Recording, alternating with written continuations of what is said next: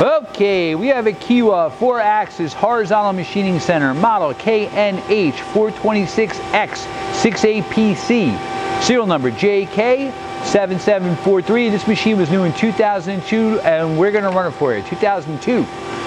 So, you have a FANUC 18IMB 4-axis control. This machine is equipped with 6 pallet pull, as well as the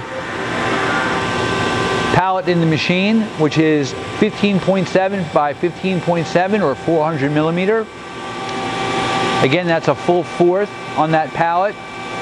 You have 23.6 inches of X, 24 of Y, 26.2 of Z. That's 3,000 RPM. The spindle does go up to 12,000 RPM, and it is a Cat 40 Big Plus spindle. 6,000. 8,500 RPM.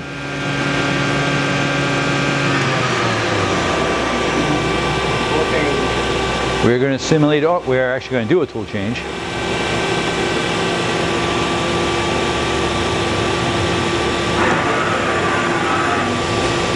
You have telescopic weight covers all axes. You also do have a chip conveyor with the machine.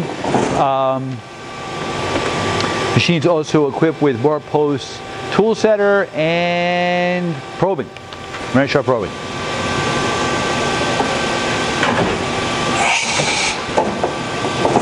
Okay, I'm going to jog the axes.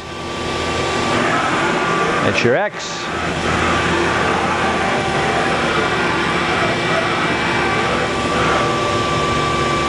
Your Y.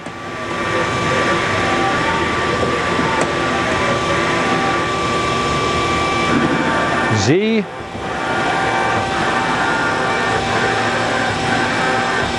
And B axis.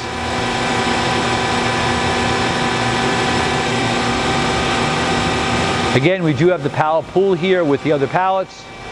Hey, thank you for watching our video.